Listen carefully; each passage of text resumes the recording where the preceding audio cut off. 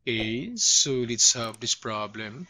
So an elevator is at the middle floor of a building, then move up 4 floors, move down 6 floors, move up 10 floors and stop. The elevator was now 3 floors from the top. So how many floors does the building have? So to solve for this problem, first, we let n be the number of floors. Then since in the problem, the elevator was now 3 floors from the top and n is the number of floors, so therefore this one is n minus 3. Then since an elevator is at the middle floor of the building, so to find the middle floor from the number of floors, so that's n over 2.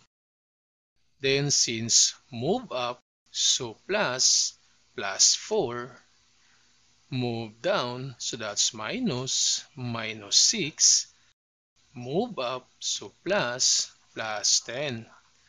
So to solve for n, so we have n minus 3 equals n over 2.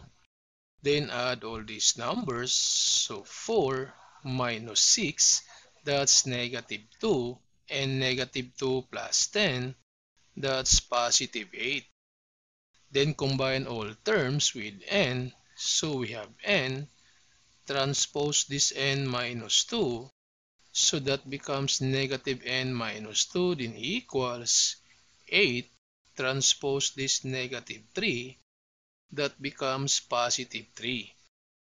Then simplify, so this n minus 2, so we have n minus 2, so using the butterfly method, over 1, so multiply, this one is 2n, then minus n over, that's positive 2, so that's equal to n over 2. So this n minus 2 is equal to n over 2, then equals 8 plus 3, that's 11. Then to solve for n, so do cross multiplication. So n times 1, that's n, equals 2 times 11, that's 22. So this building has 22 floors.